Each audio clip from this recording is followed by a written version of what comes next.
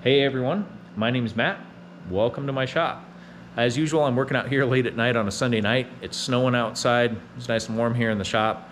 I've got another CNC project lined up. I've got a sheet of 1/4 inch steel laying here in the CNC table. And this is actually going to be the last time that I use this CNC table. I sold it to a friend. He's coming to pick it up next weekend, and so this evening's going to be the last time the CNC table runs. I have a new table right here. I've pulled it out of its crates and everything, but I have not yet started assembling it. That's going to happen over the next few weeks, and I'll be sure to set up the cameras and take you guys along as I build the new table. So tonight I'm going to be building a hanging steel target shooting system that I can easily disassemble, put in the bed of my truck, and take to the rock pit where I usually do my target shooting. Now, I'd actually never shot steel targets before, but I had the opportunity to do that a couple of months ago, and I really enjoyed it. I like the gong sound, that instant feedback that you get when you hit what you're aiming at, and so thought I'd build my own. Now, I don't have any AR500 steel here. The AR500, I believe it stands for abrasion resistant. It's a really hard steel. It's what you really need to make your targets out of. Shooting regular mild steel can be a little bit dangerous, especially if you're a little bit closer. You can get some ricochets that actually come right back at you. So I'm not CNC cutting the actual targets themselves. I ordered those from a place called AR500armor.com.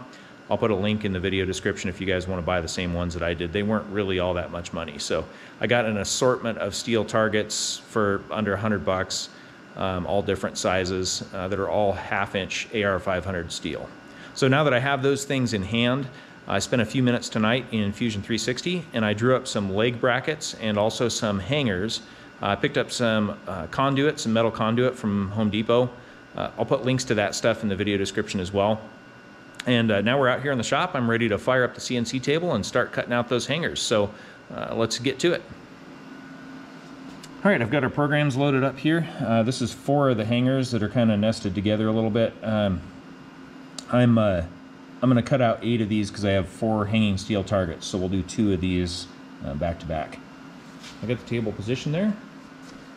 Let's fire up the plasma cutter.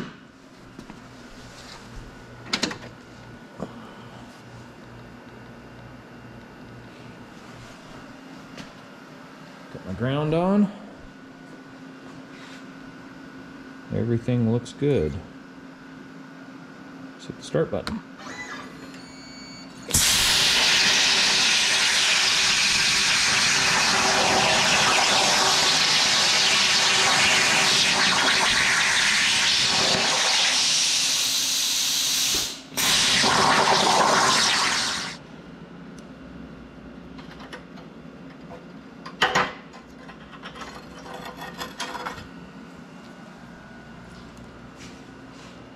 Well, see, this is why it's difficult for me to schedule my YouTube uploads. Last night while the plasma table was running, my fire pager went off. I got called out to a car accident, so I ended up out there all night instead of getting things done here in the shop. So, it's following night. I got a pile of these hangers cut out right here. I cleaned these 3 up with the grinder. I still got to clean these ones up. And let me show you how these things work. I've got my hanging targets right here, and basically these hooks just go right in here, one on either side. Just like this. And then these round portions, the metallic conduit that I bought slides through these.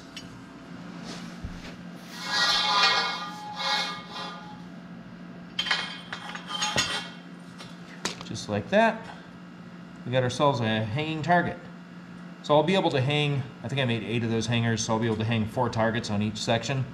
And we'll go ahead and cut this thing down to about 5 feet and then move on to the removable legs.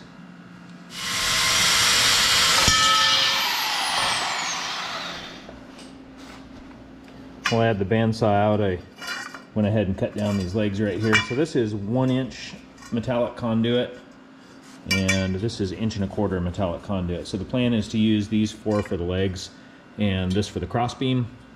I've seen systems that use the 1 inch tubing for the crossbeam as well, but it always sags in the middle. Thought I might try and upgrade mine a bit.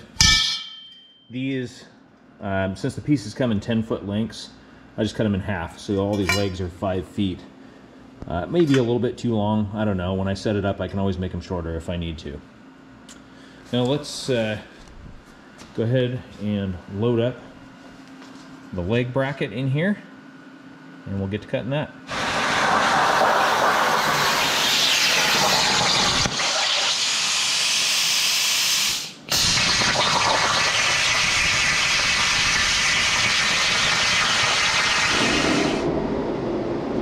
Well, there's the leg bracket. The top piece goes through that hole there, and then the two tabs right here slide into the leg pieces. You know, and I didn't really engineer this or anything, I just kind of eyeballed it.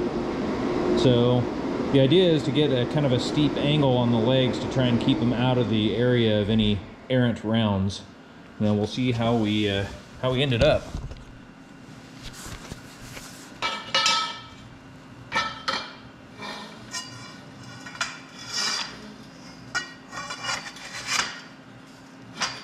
I don't know, that might be a little steeper than I had anticipated. I don't know, that's really not too bad. I think I might make an adjustment. Well, these ones I'll probably keep for myself, but I may make an adjustment on the next one and take like 1/8 of an inch out of the diameter of that upper hole to steepen that up a bit. That ought to give me plenty of clearance above the ground. All right, let's cut out the second one and put this whole thing together.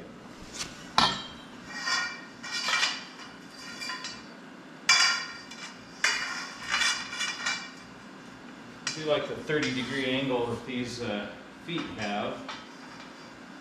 Not so sure I like how steep the legs go down that way.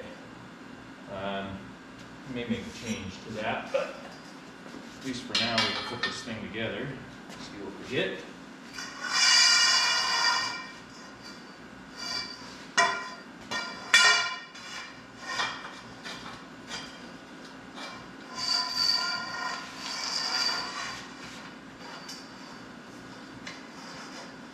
Yeah, it bites in nicely. Seems sturdy enough. Yeah, the weakest part of this is the angle on those legs. I'm gonna have to correct that for sure. But let's hang some gongs here and take a look at the way it's supposed to go together.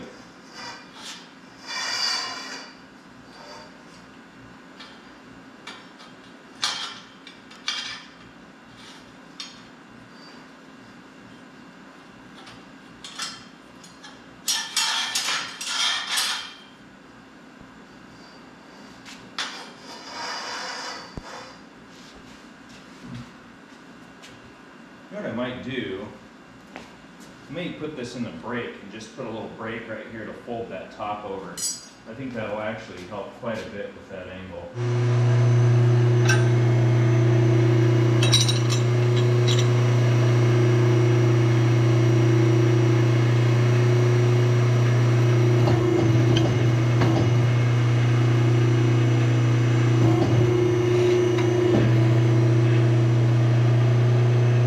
Let's try that.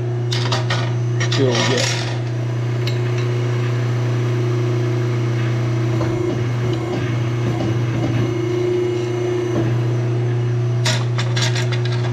About the same. How about lessen the angle up of those legs a little bit?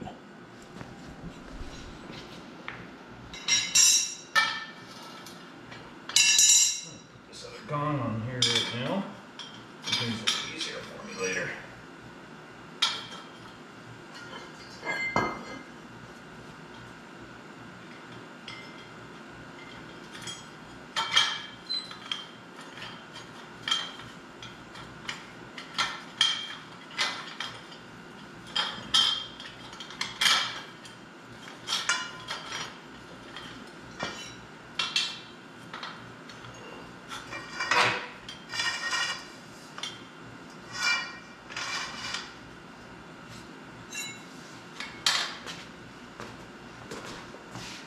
It's quite a bit better.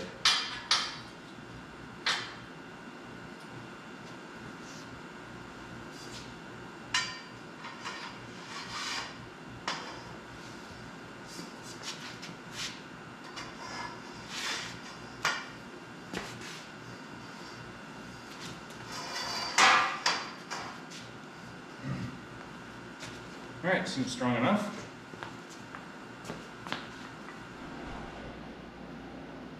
Well, that's it. That little bend really took care of things. I like how this is biting in now. I think I'm going to go back into Fusion and shrink this hole just a little bit, just so I don't have to do these bends if I make any more of these. But I do like the height of the legs.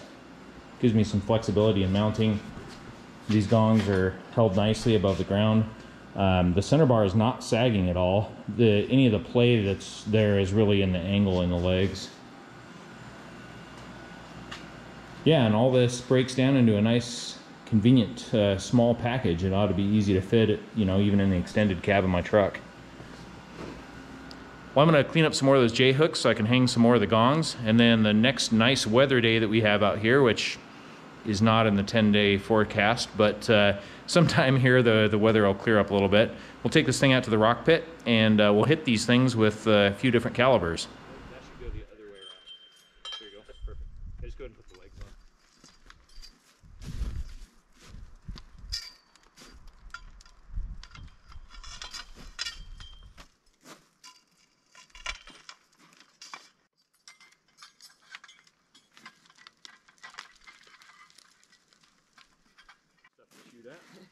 Ding, ding. Yep. The scope is still pretty off.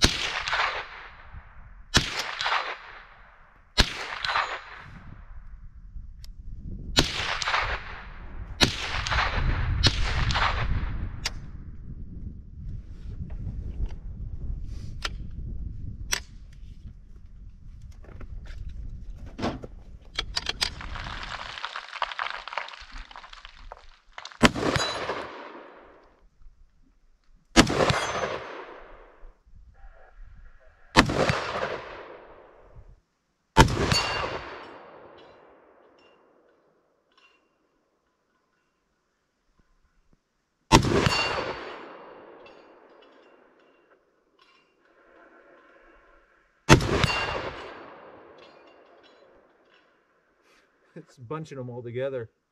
I'm gonna go for the far left gong now.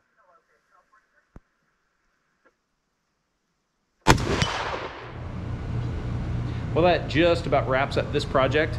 I've got this 10-inch gong right here, and I've hit this thing with just about every caliber that I own. So 22 long rifle, 223, 300 blackout, hit it with some 308, some 12 gauge slugs, 40 Smith & Wesson, a 9mm, 7mm Mauser, and some more, I'm sure. But you know, there isn't a single hint of any damage or deformation to it. These 1/2-inch AR500 targets are should pretty much last me forever. So hope you guys enjoyed the project, and stay tuned. I'll be building a CNC table behind me here in the coming weeks.